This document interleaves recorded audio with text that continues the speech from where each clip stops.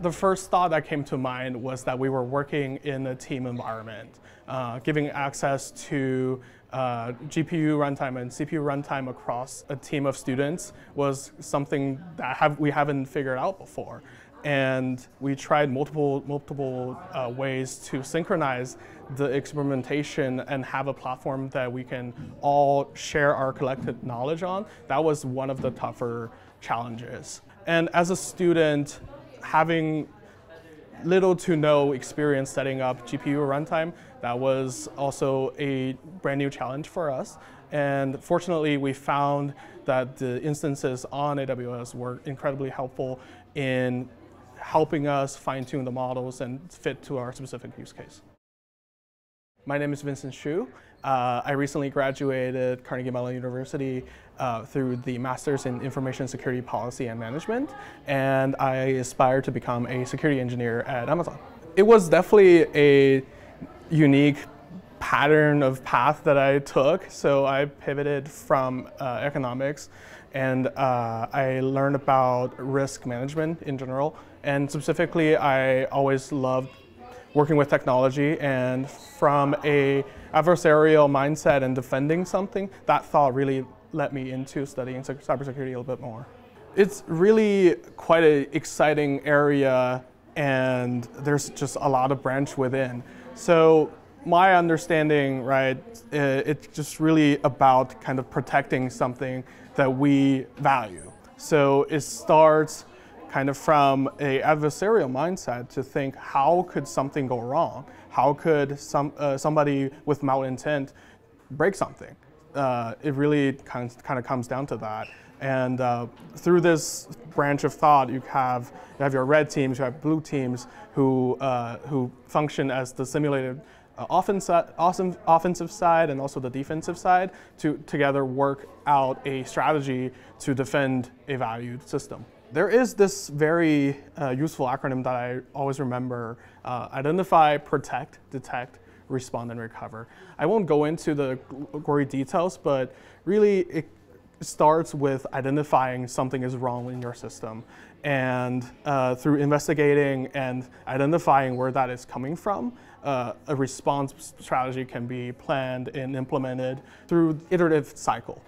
So what kind of comes down to is the notion that cybersecurity is definitely not a one-shot attempt. It's a cyclical program that enterprises need to build for the long term, so that the defense can be built stronger and stronger over time.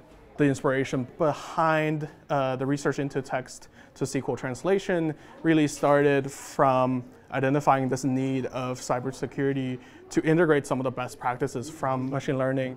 So the inspiration started from last summer, where I interned at Amazon. The work mainly focused on detection based on signals, based on scanning, and through the recent revamp of just the exponential growth in machine learning and then just exciting space of AI, we started to see the need for heuristics to replicate some of the ways that humans perceive threats and investigating into incidents. So one of the ways that we think it could be useful is for analysts to kind of harness the power of this AI. Typically, a cybersecurity engineer or security analyst need to look into the investigation cycle to identify the threat and risks. So one of the ways that they can do that is to put together a timeline. So identify the first attempt of a threat and until the actual exploitation of a vulnerability within our system. And over time, and multiple sources of information, that timeline could be put together so we have a great clear picture to understand what is going on inside of our system. One idea that's kind of common in this space is that correlation of multiple threads of information. For example, the signature, the timeline, threat intelligence, what is going on in the world. Are there any contexts in terms of conflict that we should play into identifying this attack vector? This kind of connects to the inspiration behind the text-to-SQL translation project, where we want to use the power of AI to accelerate and make the process of investigation a lot more efficient. That is our goal. The consideration behind choosing SageMaker Studio Lab was that it's a great free platform that students like myself could spin up and easily get hands-on machine learning tool sets and infrastructure in the shortest time possible. The way that the project worked is that we imported the system of code directly into the runtime. We were able to explore and identify the pros and cons of every model that we can think of. Witnessed the growth of large language models back in beginning of this year, and we wanted to experiment that route. But considering the cost constraints and just long-term scaling, we actually realized that a on-premise in-house solution is the way to go. Across all these candidate models listed on the leaderboard, we identified the GAP model as one of the models that can really be quite efficient and also helpful in extending its ability to unforeseen data sets, which we will go over in the demo. One of the ways actually we identified GAP as a model is that it really works on cross-domain topics. For example, today we're talking about cybersecurity and bank fraud detection, but the data set actually got trained on would include music, movies, food recommendation, Yelp reviews. It's really a plethora of data sets that are out there.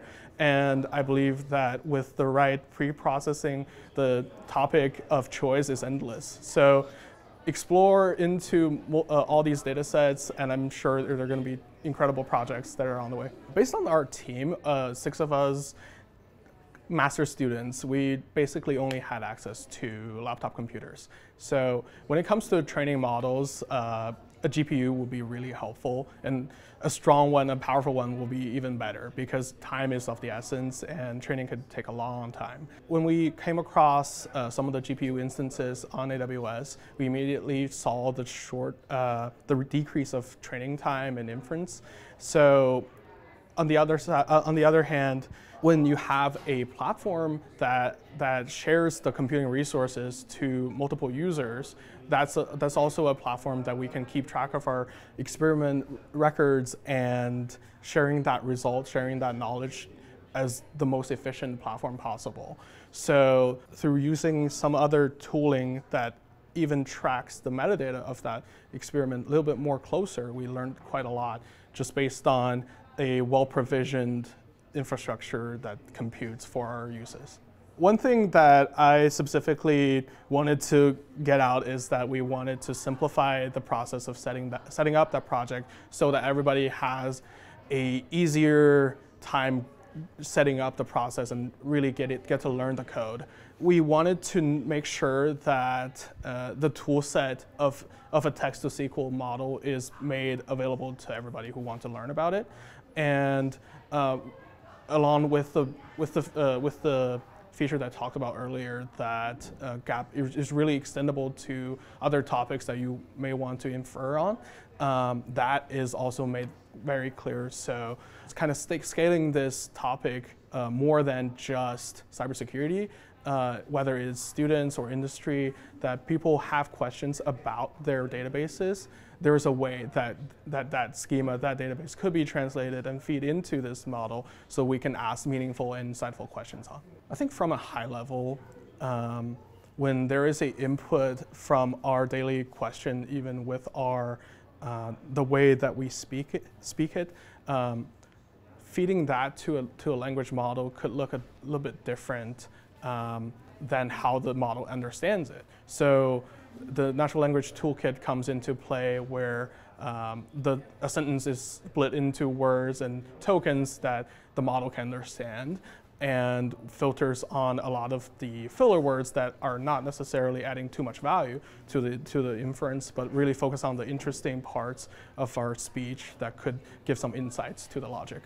The idea is to have a shorter time between identification of events versus escalating that event to actual investigation from a security perspective. So the idea of a text-to-SQL model based on the question and based on the specific schema within an enterprise is to give a first draft SQL query for the analyst to run and potentially fix and elevate on that SQL query to get more insight from gigantic data sets. From a customer's perspective, I think it really, the idea behind that model is to have a more direct translation from the intuition as a security analyst to the actual investigation that they conduct. Essentially, giving the human element a little bit more emphasis in the process of analyzing security events and detection. Typically, my experience working with a notebook-like cloud computing environment is that I'm kind of a messy person, so I have a hard time setting up folders and directories within a cloud computing environment, and automating that process and making the migration a little bit more seamless really benefited me as a developer, where I can directly hop in and focus on the content rather than setting up the infrastructure. At first, I thought the model needed GPU to run, but actually without training, without fine-tuning, the CPU actually was able to handle most of our use cases under quite a short amount of time. Process of setting up environments, when I was using SageMaker Studio Lab, actually I was able to use the terminal function to actually set up the right amount of environment in just the way our project needed to be. With the default Conda environment built in, it's really an easy plug and play, and installing the right amount of dependencies, even working with from a Python code to work with Java, that was also delivered. So I'm extremely happy with that.